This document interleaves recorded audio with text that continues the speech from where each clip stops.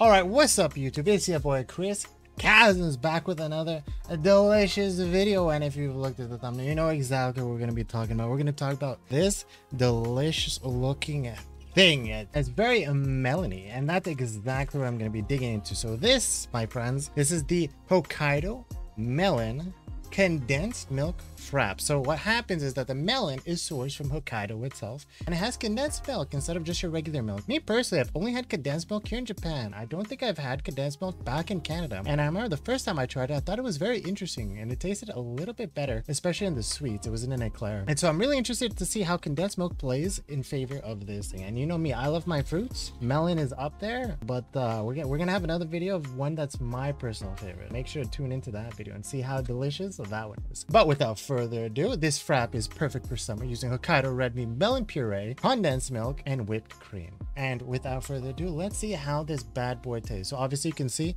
it has your melon smoothie, the puree, and you do get some whipped cream at the top. Give it a nice little mix so we get a combination of both of them. All right, now let's see just how delicious this can be.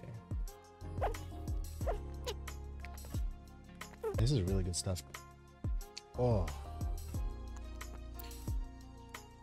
All right, now before I get a brain freeze, oh, too late actually. 1 second. All right, so brain freeze aside, this thing is absolutely spot on delicious. It tastes unbelievably fresh and so just delicious. It tastes like I'm eating an actual melon just in my hand, just gobbling that thing up.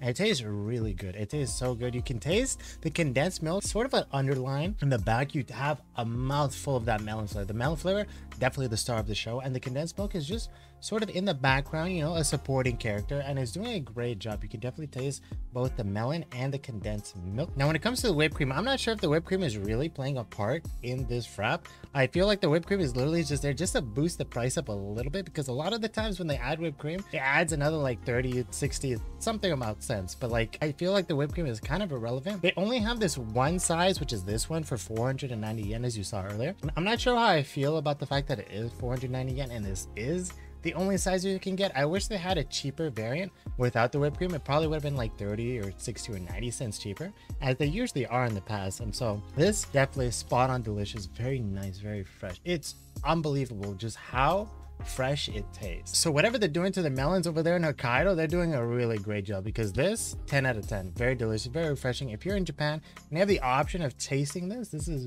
very good, and I definitely recommend it. Again, I do wish they had a cheaper option without the whipped cream, because 490 yen, a little bit steep. But if you got money to spend and you want to try something absolutely delicious, this is definitely your ticket.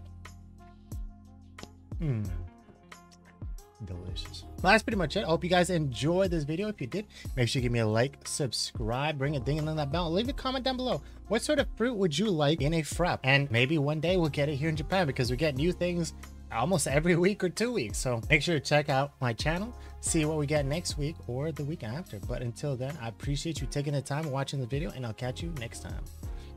Peace out.